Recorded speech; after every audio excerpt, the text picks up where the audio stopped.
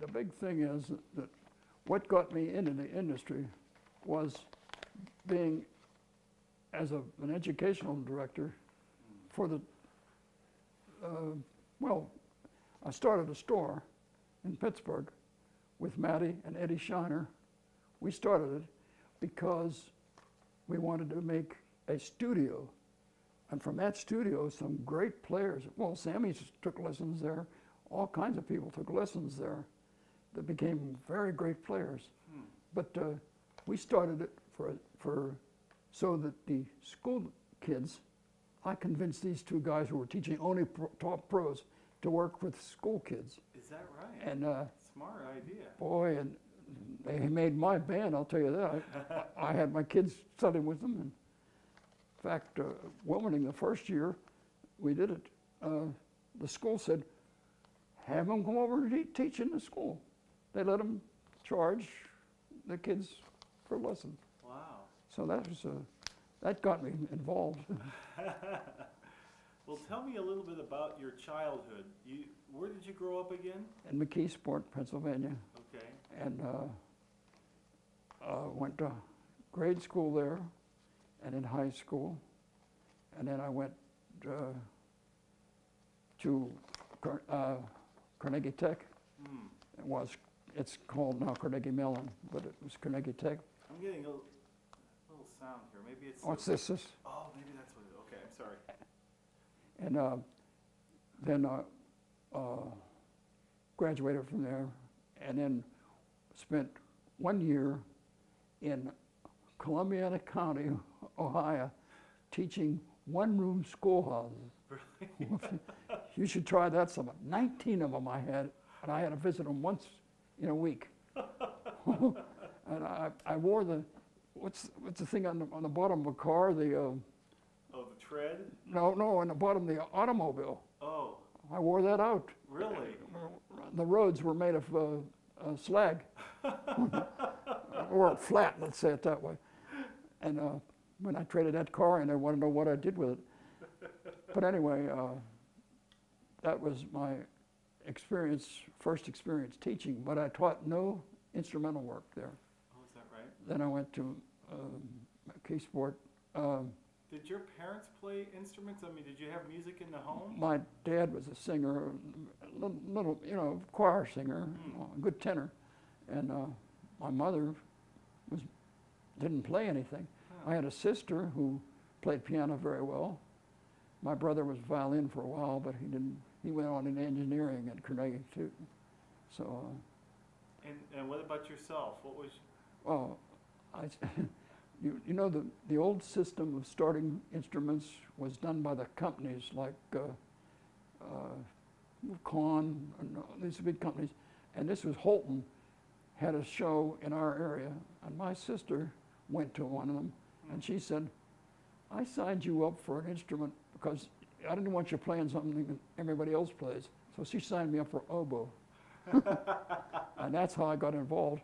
Is that right? And then, of course, at that time, Carnegie Tech was having high school on Saturdays. You go and play in an orchestra and also take a lesson there. And that's what I did. I studied with the oboe teacher there for 4 years. And then. Did you enjoy that? I did very much, but then I, unfortunately, had to give up playing oboe because I got a strep throat, and there was a paralysis involved with it, and I couldn't.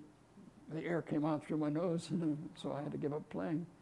And I did not play. That's in college now, second year of college, but I didn't get to play oboe then. But I took up timpani at the same time, and also had to study other instruments too, and bass fiddle and clarinet and all. So it worked to my advantage in a way because I was going to be a public school music teacher. So that helped a lot. So I don't know, that gave me a good break, I think. Yeah. But let's see, what would be next? Well, it was interesting what you said earlier, the fact that when you were born, you started a war. Yeah, my mother always said that. I think the Duke was killed the next day. I was shot the next day. And she said, "You started the war." That's World War I, by the way. And, it's interesting, the social history that goes along with the progress of the band instrument, yes, yes, particularly during that time. yes. Yeah, it would be done by the major companies, and they would come in and give demonstrations of the instruments, and then you would choose your instrument and then go from there. And they'd offer six lessons or something like that, you know, and then, well, that's what we did at Progressive Music when we started it. That was the idea. The kiddos would take these lessons. We didn't care where they took them or what company was involved in. Then we would get them for lessons and give them, and we turned out some, not we, but those men did. I had about 25 of the very best teachers in that area, some from the Pittsburgh Symphony. Wow. So it was very good. And not only that, at that time too, that might be interesting, we started a method of reading, teaching. The one thing that we always felt in band was that I had to have a good band that the kids could read. And the Shiners developed a method that you had to read your letter names of the piece you were going to play before you, and they'd mark on the side, read, R, and then if the kid did it, he'd mark it off that way, and then if you played it, mark it the other way. Interesting. And that was their teaching method, but they turned out students galore who could sight read anything. How did you first meet them? Well, I went to school with Eddie at Carnegie, and we didn't become close friends, but I admired him as an artist. He was a fine trumpet player too, and an arranger and everything. But then when we came back and I went on out, he was the one that recommended me for the jobs. Is that right? Later on. Wow. And then of course that's how I got Matty through him too, because Matty became a very good friend of mine and helpful in many ways. So yeah, I heard that he was a very delightful guy. yes, and a great trombonist, really. As I told you, Tommy Dorsey picked him out out of a group, out of a performance in the Stanley Theater in Pittsburgh as a great player. So going back just a bit, in your second year of college, you could no longer play. No, and what was your next focus? I played timpani. Right. And was lucky because Earl Wild was there at that time. Oh. And he wrote a ballet, and most of it was timpani. I mean, it was percussive, and so we performed that. And I think the Carnegie Orchestra at that time was the first college orchestra ever to play on NBC. Is that right? They brought their equipment into our hall there at our rehearsal hall at Carnegie, and made, played, and it was played nationally. Yeah, I believe that's right. Oh, and by the way, when I went back, finally I was able to breathe okay, and I went back to English horn. So what happened then, the director of the orchestra at Carnegie picked on all the numbers that had English horn in them. You know, a lot of times they have good oboe players, but they don't have a third person that wants to stay with us. So I had to stay with it. And I got to play all the famous, like New World Symphony, everything that had an English horn solo in it. Oh, great. So that was I got back a little bit to playing. Yeah. I had been second in the state in oboe at McKeesport, and the man who was number one became the head of the Eastman School of Music oboe, and he's written, Sprinkle was his name, and he wrote a method, oboe method. So I didn't feel bad getting beat by him. And anyway, he played English horn, and I played oboe, and I can remember that. Well, if you're gonna get beat out, that's not a bad guy. Huh? No. Turned out fine. I enjoyed it. I don't know. Well, the interesting thing about it was the style of music that you played. Yes. I wish I wish I could have said I knew jazz, but I didn't.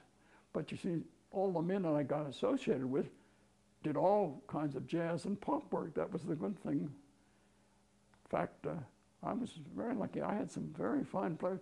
One boy was a trombone player at Wilmerding, Pennsylvania. He went on to NBC as in the and then the NBC Orchestra as first trombone. Wow. And then he went on with a jazz band after that. I know why. He went in the Army and went over to overseas, and they pulled him back from overseas when they found out he was a trombone player, and then put him to work on the West Coast there. Tell us that story about Matty and the Tommy Dorsey Orchestra about the high note. Yeah, well, at that time, the pit orchestra would start out, and then Tommy would come out, and the screen, the curtain would open, and the Dorsey band was there, and he'd pick off the top note of the theme, and he did that one time, and he stopped. He didn't take it, and he pointed to Matty down in the pit, and he said, "He'll play it for me," and then he did, and they became friends from that on. That's great. But I think also some people forget the fact that trombone is not an easy instrument to play. No, you have to be accurate, and yet it's a sensitive instrument because you can adjust the pitches. You see, when you have valves, there's nothing you can do about it. You can shake, everybody does everything, but with a trombone, you can alter the pitch all the time and make sure that it's accurate. So if you have a good trombone, you're in good shape. Who, in your opinion, are some of the best trombone players? Oh my, I told you before this, I am very forgetful of names, but as I said, I know that Sammy Nestico was one of the better ones. Yeah. Tommy Dorsey doesn't really get as much credit as he probably no, that's deserves, right. Don't you think? That's right. It's he would have been just as good in symphony as he is in jazz.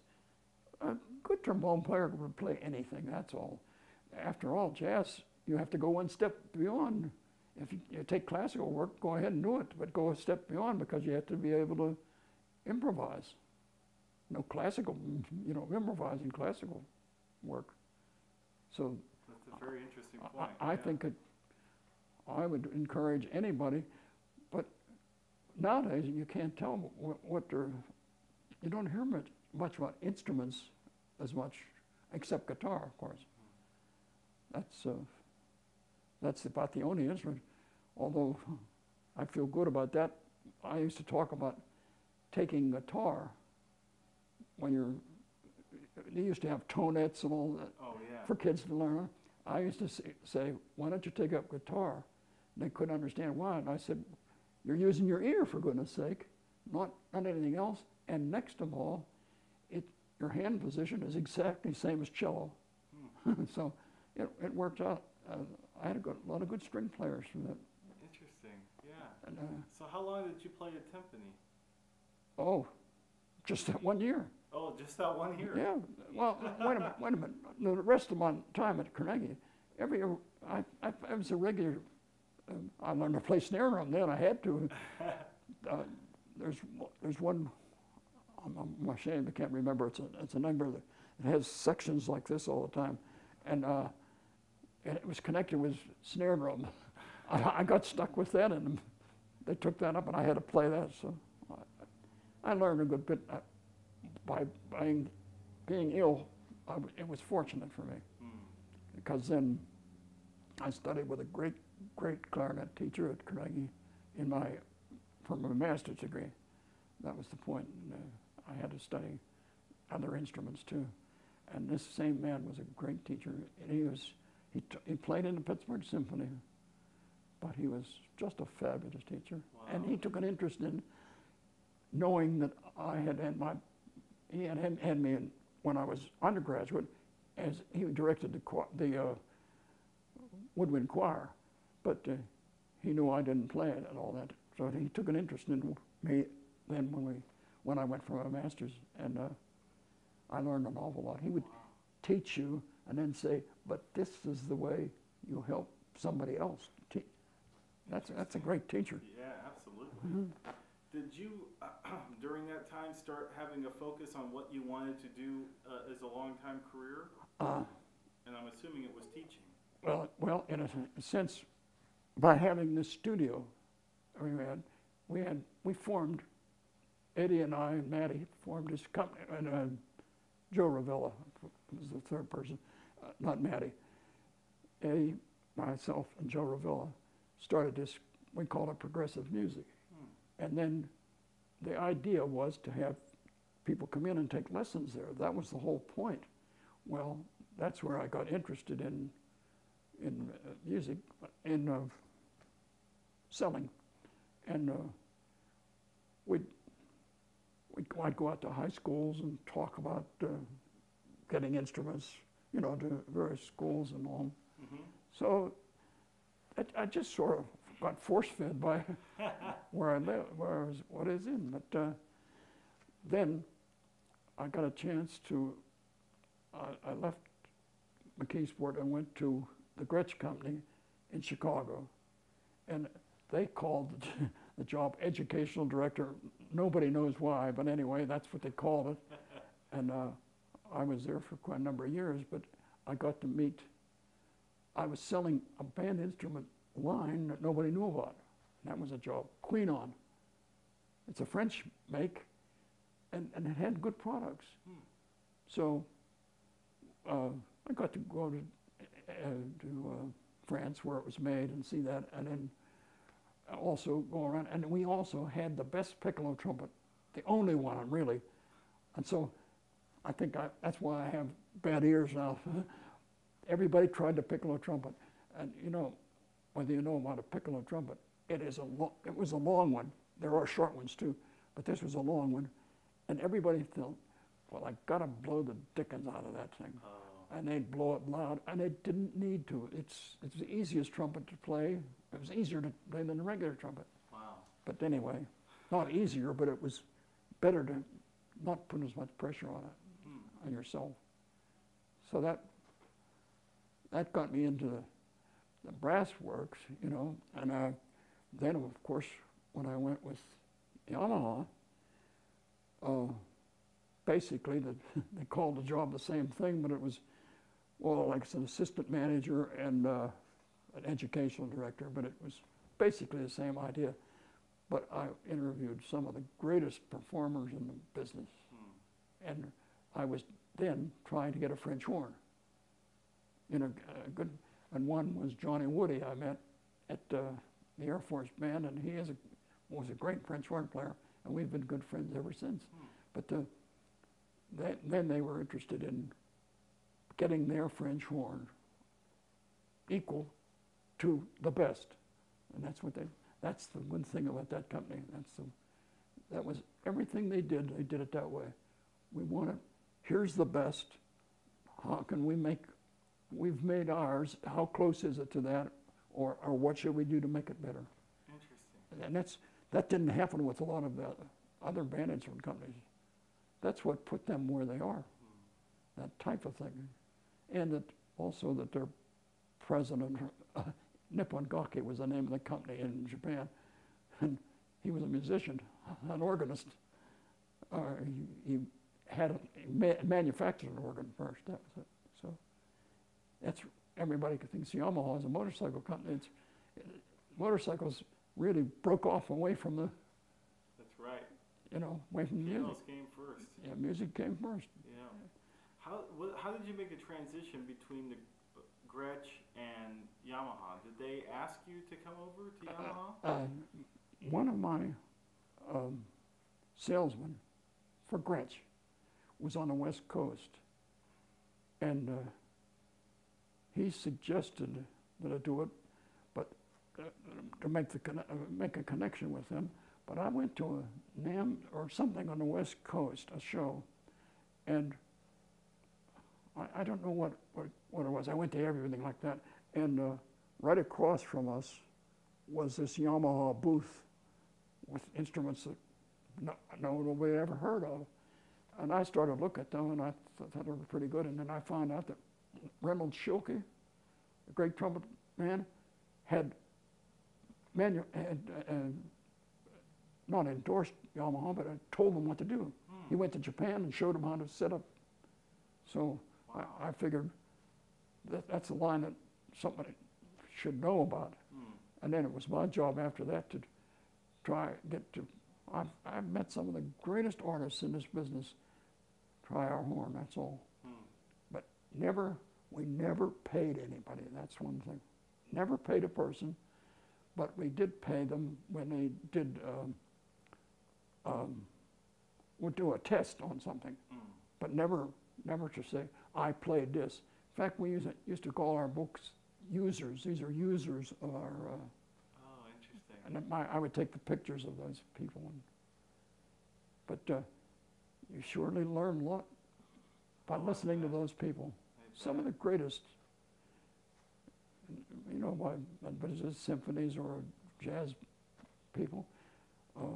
Clarinet, I can't think. I've told you my mind's going well, but I couldn't think of the gentleman I wanted to know. Is just as good as Goodman. Oh boy, there's a few of those. And he was about the second or third right down the lane. Artie Shaw? No, not Artie Shaw. Artie Shaw was, in this man's opinion, the greatest. He thought Dorsey was not Dorsey, but Goodman wasn't quite as good as this guy. Really? And then he said Artie Shaw was the greatest. Buddy DeFranco? Buddy DeFranco, that's right. We became very close friends, and we traveled a lot.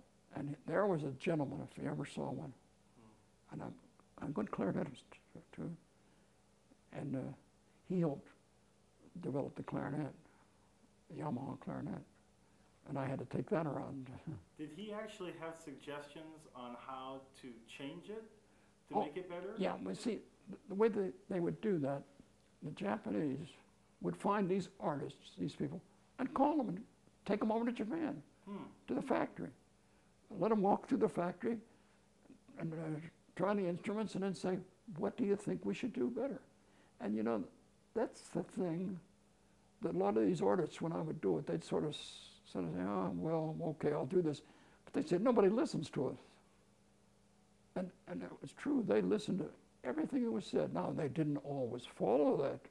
I mean, do it the way it was, these people say it. But it might be a consensus of what 10 people had said. That's the thing. That's what happened in the French horn. As I said, we went everywhere from the Airmen of Note to the best symphony to anything, anyone to play French horn, and there were good ones. So, and that French horn that came out, Yamaha went into some special instruments. They call it the 800 series. It's way up, not the regular series, but way up for artist series or whatever it's called. And that's what the one that I did at that time was developed into the 800 series. Wow. I didn't know that. They had made one that they liked, and they wanted me to try it. I haven't tried. Who were some of the folks that you worked with over at Gretsch? Duke Kramer was the boss. And then, well, most of the others were salesmen. I had control, not control. There was a sales manager, of course. He did, but then I had. They would call into him every day, and then that's Duke Kramer, and he'd put the phone over to me, and we'd talk about something, about whatever they were interested in, or what I was interested in at the time. So that was those were the people. Now, I did go to Fred Gretsch's home in Long Island. It was beautiful. And he was a very rich man. They owned him, I say, a good part of Manhattan Island. And his brother was head of the New England Light and Power Company. Wow. So there was a lot of power in that company. Power. Anyway, but the point is that I was fortunate enough to deal with these people. and see what was going on in their minds. And this man, Fred Gretsch, wanted, again, very much like Yamaha, wanted the best, but he also was more business-minded, you know, and profit-minded too, of course. So. What sort of guy was he? What sort of guy was he? Oh, with me it was very nice, very. He talked to you on the phone, you know, after all, guys like that and the money they have, they don't even talk to anybody really, and oh no, he was very much down to earth, and as I say, he would, he knew I was coming to New York to work with the company in New York. See, Gretsch had a company in New York and in Chicago. I went with the Chicago company, but then Fred was in New York. So when any of us from Chicago came over there, or at least he'd call and make sure you come and stay at his home. So, and his wife knew the Kennedys. Wow. So that's the category he was in, you know. So, in fact, there were they're twins on Tennis World. I cannot think of them. Anyway, I went, their sister had a sailboat and took me on a road. I've seen her name as a, well, she's in, oh, come on. And the name's on the tip of my tongue, but I can't think of it anyway.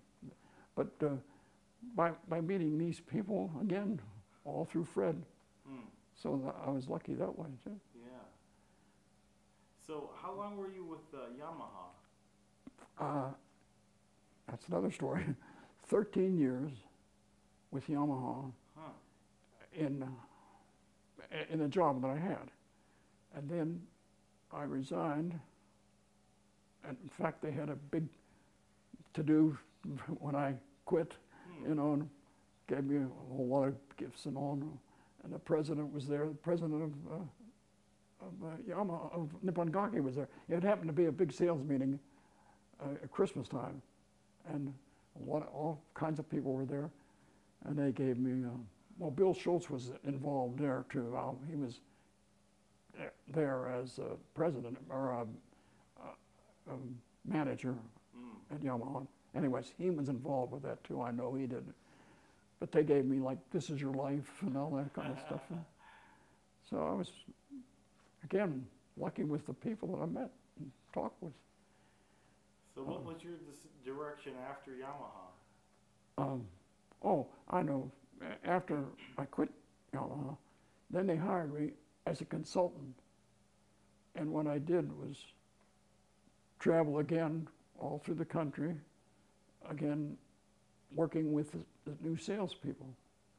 And also, I'm trying to, basically we had a philosophy. Yamaha had a very, very common philosophy. Never force anything on anybody. Let the people make their own decisions. That was the basis of it. It was a soft sell. That's all it was. And it was my job to tell these men about that. So that's what I did for 13 more years. Wow. Must have been a very enjoyable run. Oh, I enjoy it very much. Well, tell me about, you had a store. At Progressive Music. In Progressive Music. Is that where you first met Bill Schultz? Didn't he work for you? Or well, he worked there. Yeah, he took over he and another fellow that I taught in school took over the repair shop.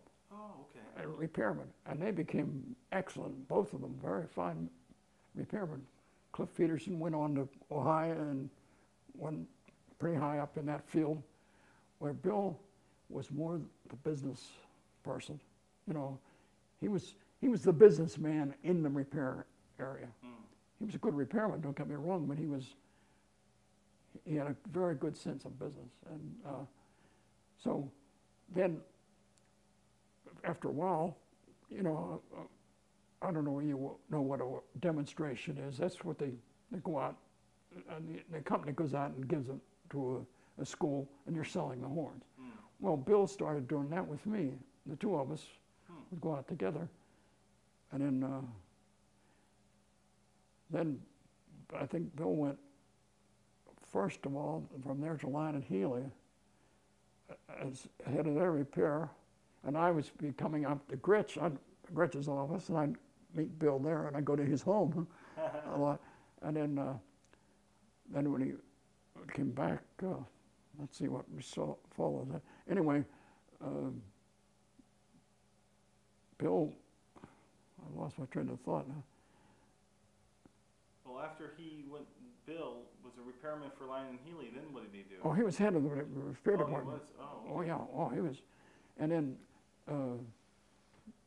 Bill went, oh, I know. Bill went to Rochester. And Bill went several places there, but Rochester was one of them, and that's where I met Harold Winkler. Oh. And then they didn't get that well, and he left and came back to Line and Healy. That was it. So, but then after, as I say, I'd go to Bill's home then all the time, and Mary Jane and Bill, they took care of me for 5 years after I had a divorce in Pittsburgh, and when I went with Gretsch and all, I was in Chicago and Bill was in Chicago. So that's how we got together all the time. And I don't know, our paths of, well, actually, that's how I got out here. Bill was, we were talking on the phone one time, and Doris said, Bill wanted to talk to you. He said, Garbett, get the hell out here. And that's what happened. I came out, and that was the beginning of my association with Yamaha. And so we've been close, and of course he moved. What he meant was, when he said get out here, was to move here. And his daughter had already picked out the place that and we stayed there. We went there, and she liked the waterfall and all on Via Linda. So that's the place we went to. Wow. And now Bill lives up in his estates right up the street from us. So wow. We're going out this evening to dinner. So, how nice. So. Well, it's really rather amazing the relationship that you two guys have. Oh yeah, I consider my best friend, but he's going to be younger than I am, but he's 10 years younger, more. But still, I missed having him in school by 1 year. I came into McKeesport the year he and his wife graduated. Oh, is that right? I came in whatever year it was, and they had graduated previous to that. But we both had the good fortune of studying with a man by the name of Stribney, who was a great, great teacher and good violinist.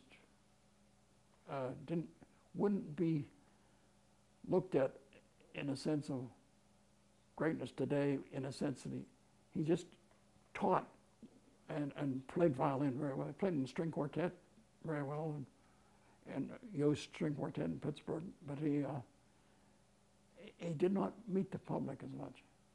But that was the point. I learned from that, saw that work when I played at McKeesport. But he was instrumental in getting me to go to, I went to the National High School Orchestra and the Eastern High School Orchestra. So, he's the one that suggested to go. You remember when they had the national, you wouldn't remember that. They used to have a national every other year, and then a regional the other year of the so-called best players. They were immense, but great conductors. Guy Fraser Harrison, Reiner. Wow. A lot of people. Unbelievable, yeah. So I got to sit in the orchestra. That's all. I was playing oboe then. But they had state contests then too. University of Pittsburgh call it the forensic leg. And so I used to take part in those. When you left Progressive, did it close or did you sell Oh, it? no. I sold my stock Oh. to Tony Petroselli, I believe, from Wilmerding, a good teacher who I think that was the way it was. I don't know, but I know I sold my stock to him. I remember what it did. They gave it to me $100 a month at a time.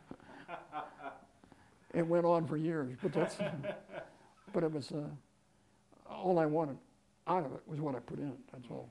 That's what I asked for, and that's what I got. So by that time, Maddie was involved in it too. But Progressive has turned on some great people. Well, as I say, there were 2 or 3 of us that went on into national things from there. But they have students galore that are all over the country, teaching, I mean. So.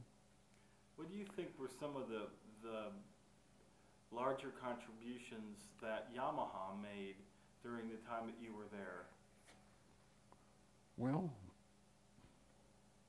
truly, I think their attention to the best, I think that was a definite contribution. And, they gave some scholarships to, they gave me charge of that. I had to pick the people at the colleges. So that's another thing. I got to deal with the top person in the college and ask them who would be deserving of an instrument. You know, we give them a free instrument and take their picture. That's all. But it was just, it's more or less to promote music. I would say their greatest contribution is what they have done for the music itself in the world. Because they have, you know, the piano is one of the best. I mean, in fact, their big, great, large piano compares very favorably with Steinway. In fact, John, our president at Yamaha, left there and went to Steinway as the head of he and Bill, well, it was another company owned Steinway at that time, a major company, and they all worked together. So. CBS, was it? Yeah, that's right, yeah. CBS, that's right. And, but that was, Steinway was a secondary part of that thing. But the Steinway Grand is still the greatest, but Yamaha made a Grand, what is it, 8 or 10 foot Grand, it's big. It's not the house piano, that's not it. Right. But they were famous for that. Most definitely. There were some great pianists, or pianists, whichever way you want to say, who used that piano as an artist, as artists. So after your 13 years as a consultant, what was your direction after that? Quit. Retirement? Quit. And enjoy it. No, I haven't.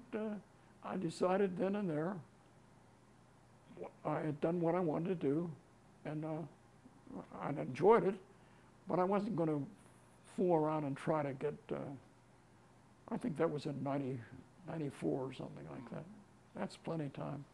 I had spent 26 years actually with Yamaha, 13 and 13. Wow. That was enough. I mean, not enough, but I mean, and not only that, these younger people have they're so much smarter than we are. I admire them all so much. Now, when you were with Yamaha, did you have the occasion of working or knowing people like Kawakami? Yes. I mean, my wife and I had dinner with him. Oh, is that right? At his home. Huh. And his wife, and his wife had a beautiful ring. And we sent a number on his gardens, and Doris admired it. And she took it off and put it on Doris. And then Kawakami said, "You should buy her one." I should have said, Yeah, pay me and I will. But I never did. But I can remember that. He said, you should buy her one like that. Boy, he had an estate you wouldn't believe. Swans and everything like that. Wow. And then he was a great man. Well, he was another guy dedicated to the industry, wasn't he? Oh, yes. Oh, he was dedicated to music, period. And I would guess that that's what, I don't know that as many people as a few of us knew him as they did, you know, now. Oh, yeah. They don't know who he is, but another thing that I've been very fortunate with, one of the brightest men who worked with Yamaha when I was there was Mr. Takagi. He was the assistant top man. He was the man with the figures and knew all the money side. The other man was an outgoing man. Kawashima was his name, and he was very bright too, but the point is, there were two of them, and they went together over to Nippon Gakki as heads of Nippon Gakki. Wow. And then they came back here. And now Mr. Takagi calls me and we talk, and we go to, when we go to the West Coast, we always go to his home. Is that right? Where does he live? In Fullerton now. Wow. But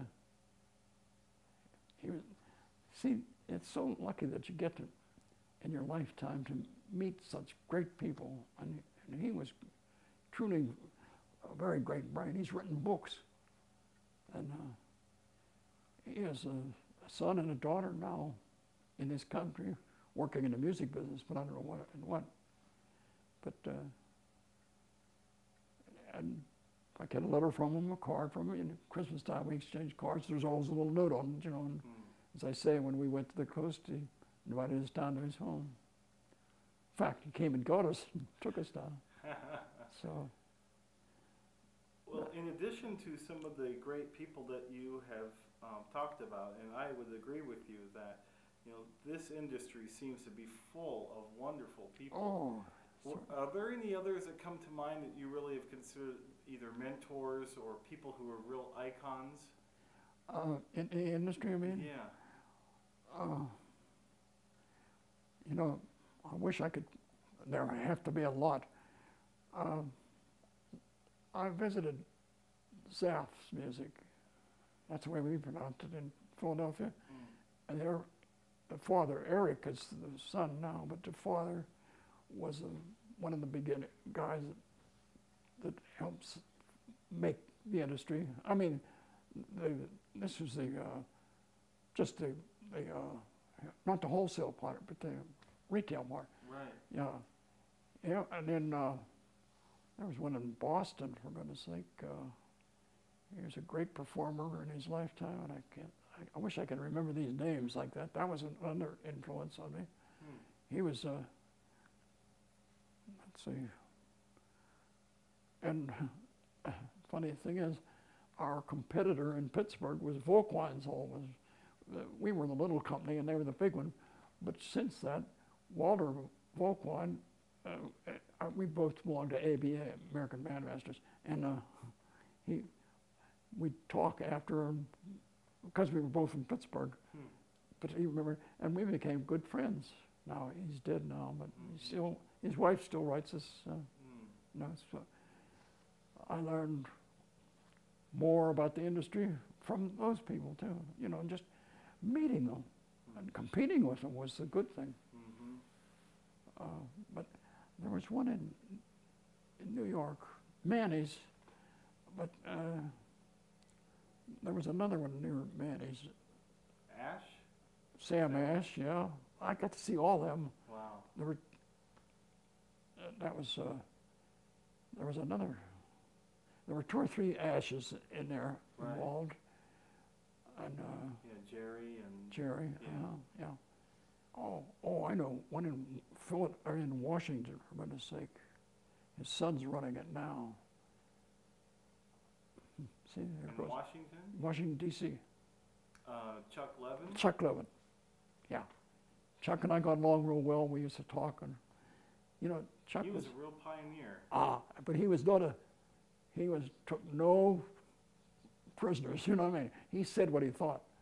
And he knew I said what I thought, and we got along. We talked on the phone, and he used to say, too many of them are giving me, you know what? And he said, I know when you tell me something, you mean it, and you don't, you're not bragging about it. But if I told him a product was good, he was one of the very best people to put Yamaha horns out. Now, the bad thing was he put them out on bid all the time, and Chuck won every bid he ever entered because he put the price so low, and you don't like to do that, like to see that happen if you can help it. Simply, I mean, from a wholesale standpoint, it sort of reduces it does two things.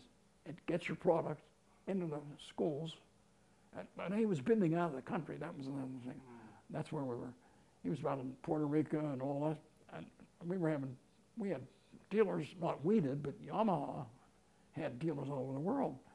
And they were yelling at him, what's this Chuck Lemon doing? He's beating us on bids. So, but I understood him, and he has a son now that's running it. He had two sons. Right. He had two sons. And his wife was just as bright as he was. She sat right up there when he was running the business. She was watching over the finances. She knew what she was doing. Wow. She's a very beautiful lady too. Yeah. So, what do you think the key to his success was? well, I don't know. I would guess that it was his knowledge of not so much the instruments as his knowledge of business. That he sold something. He was always selling something, and very capably. But he also had a keen sense of observation of people. Not that I would always agree with him, but when he said something about somebody, I thought, well, boy, I can see how he thinks that way. But see, a lot of people identified Chuck because he was close to the New York group. Right. That was a New York, Washington group that tried to control everything, you know that. And Manny's and all of them. And they counted him as part of them. And in the industry, a lot of people in the industry disliked that New York gang. I don't know, because of his, they weren't doing anything wrong, but they were controlling your business outside of their area.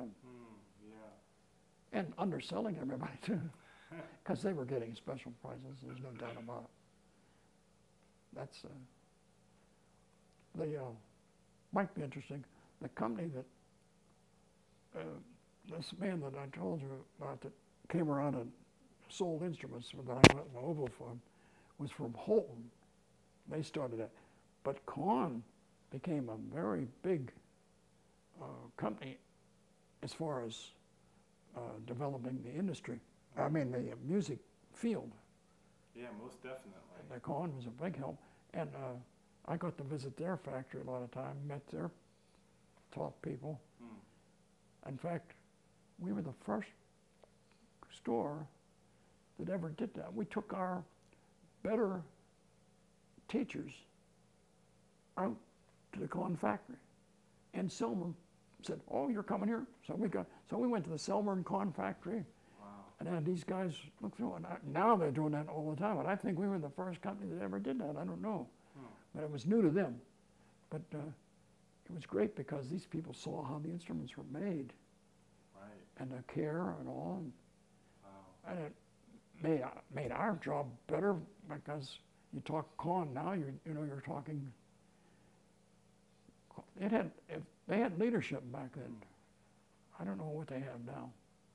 That's very interesting. Yeah. But they had real leadership,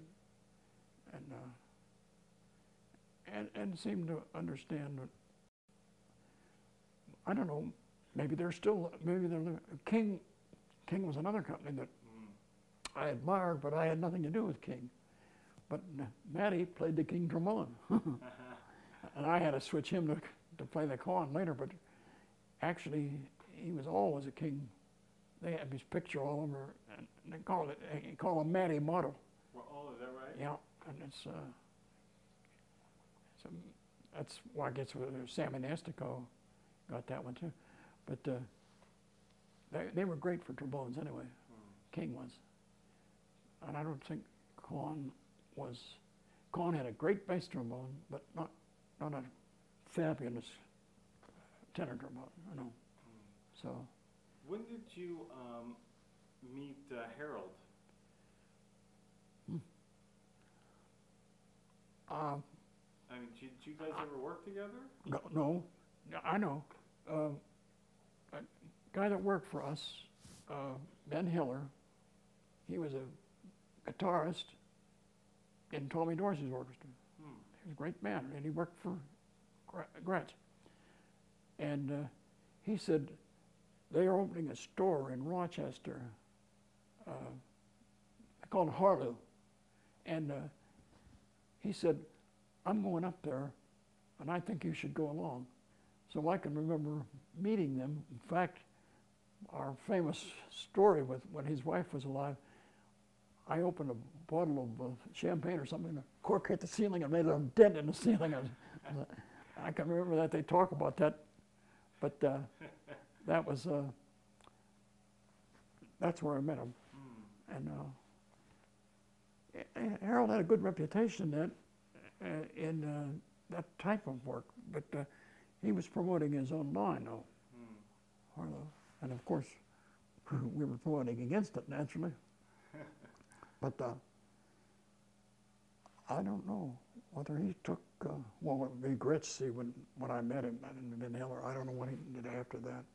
Interesting. But Bill worked for him there. Oh, is that right? Oh, for a short time? Yeah, very short time. They couldn't get along. Oh, is that what it was? Yeah, I mean, that's Bill's side of it. Yeah. Harold was dictatorial, you know, and I don't know what Harold's side was. I don't remember. He didn't say anything. But Harold's wife was a beautiful lady. She was not pretty. That is what I mean. But she was a beautiful person, and he was lucky. And then she died recently. So, but I think that's how. I don't know how we became.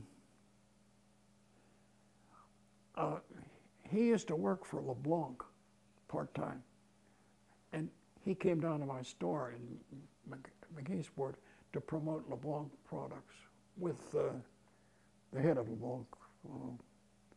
Pascucci? Yeah, Pascucci, Vito. They came down together, and they talked to me at Pittsburgh about handling the line and all that. I can remember that, but Harold was instrumental in that. I think Harold had some kind of a divisional job with LeBlanc. You know, I think he tried to open stores around that tri-state area. I think that was it. So, but I don't think I ran into Harold again. I don't know until here. I was probably. I can't say it, but we became very close friends with he and his wife. So I like Harold, but you have to understand him. If you don't understand him, he's ridiculous. But he knows what he's talking about. But he tries to he forces his opinion, I think, on people, or has no patience with the people that don't share his opinion. I think that's basically Harold's. But he's a great man, really, and as far as the business, as far as the industry is concerned, he's done a lot of good for them. What were your thoughts when your good friend Bill Schultz got involved with Fender? Well, I thought it was great, but I couldn't, you know, I couldn't see. I always felt Bill's home was band instruments. That was the point, and that surprised me. But I knew, having gone through that other tune with CBS, you know, and all that, I knew his interest had become something another direction. But then I knew when he took it over that it would be done right, and it hadn't been done as well before Bill took it over. It gone along and on a level, but not on the level that we started at. Leo Fender and his wife and all, but Bill went back and found out some things about that and how they wanted to go, but he developed their marketing thing. Bill did a fabulous job with marketing, and I'm very proud of him. I think he's done fine over the years. But I look at him as he played football for our high school, and he played his wife played baritone horn, and he played tenor sax in the McKeesport band. He played tenor sax? Yeah. I didn't know that. Clarinet and tenor sax. But he played that, and they played that, and then they left. Like 73, and I came in 73 or something like that. But I came in the spring, and they left. They had already left. I mean, I came in the fall. They had left in the spring. So that's how I miss teaching them, that's all. But we've been very close here, and they've been he was the one that said, get the hell over here to come here. And you've liked it ever since? Oh, yes. In fact, his daughter, the same daughter who called us and told us to come over originally, lives a couple doors away from him. Oh, wow. They both have homes in that estates. It's called the estates up there. And Karen, his daughter, and I when I used to go to Bill's home, they were near the racetrack. I think it's Roseville. Anyway, on Friday nights I'd go out there, and I'd take Karen and we'd go to the races.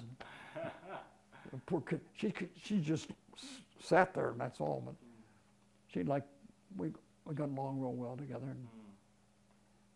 Well, you have definitely had a long and rich career in music. What looking back at all of that, how does it make you feel? Well, I feel bad that I never went on to perform. You know, I feel bad about that. But I feel worse now. Oh, I feel great about the things that I've encountered, but I feel bad now that I'm not involved in anything in music. I don't even go to the symphony, and I should. My daughter's talking about Jacksonville Symphony. She's tied up with it, and my ex-wife is tied up with the Symphony Society in Pittsburgh and an Opera Society and all that. But I'm not involved. And I can, maybe it's because I've enjoyed as much as I do. I like to listen to good music. In fact, do you listen to those the 900 series of on? Oh yeah, right. I'm watching there 927, 926. Yeah. I listen to all. We do that every night. We turn that on and listen to that. Yeah, me too. There's some good things in there, Mm-hmm. and they must have been the ones that it's English, so they must have been the ones that the Americans didn't try to produce because they couldn't have afforded to pay these people, pay the royalties. Yeah, that's a good point. But the English, they did in England. They didn't have to pay any royalty. That's the way I figured it. And how many children do you have? 3, and none in music. One started in flute. One of my students from Walmerding was Joe Kreisig, great violinist, and he took my job at McKeesport later on as band director. And my little girl, my one daughter, he made her play oboe. He knew I played oboe, and he made her play it. So I gave her a few lessons, and she played. She used wrong fingerings, and he got away with it. She had a great ear. That was the point. But the other daughter took cello for a year and flute for a summer, but she didn't want to. Now they go to the symphony. She and her husband go to the symphonies in Houston, and so all 3 of them. Well, no, my one daughter in Philadelphia is tied up with Johnson & Johnson. She has a real good job, and she teaches, she's, again, teaching people how to, they have people that go all over the country and all over the world, and she used to do it. Now she's teaching people how to do that, whatever it is, to produce their, they have centers or whatever it is. Right, right. Yeah, and she has that, she did that. So she's tied with them. So all three are doing well, I think. Well, one daughter in Jacksonville lost her husband by, he died a couple of years ago. Was a Green Beret, you know. So he developed problems like that. And my present wife, this is her second marriage. Her first wife, her first husband died of malaria, and he got in Philippines, you know. Wow. So, but we were married. And it's an odd thing there. We were married, and neither of us were looking for anybody. That's the point, you know. Yep. It'd been 5 years since I'd been divorced. And I was having a good time on the road and enjoying myself, but not looking. And she was the same way. And we were at Las Vegas, and I'm talking to this person. On this side is her, and behind her is her, no, on this side is their mother, and behind her is her father. I didn't know this, of course, but we're talking. Typically me, I'm telling her how to play, and she'd been playing for years, you know. So at any rate, I asked her, let's have a drink or something, and we were married in 6 months of that. Wow. So that was a very, very, very fortunate meeting for me. But we were at Aladdin, the opening of Aladdin. Oh. Their parents had happened to be there simply because she stopped there because it was close to the airport. But they were coming just to visit her there. And that's what all happened.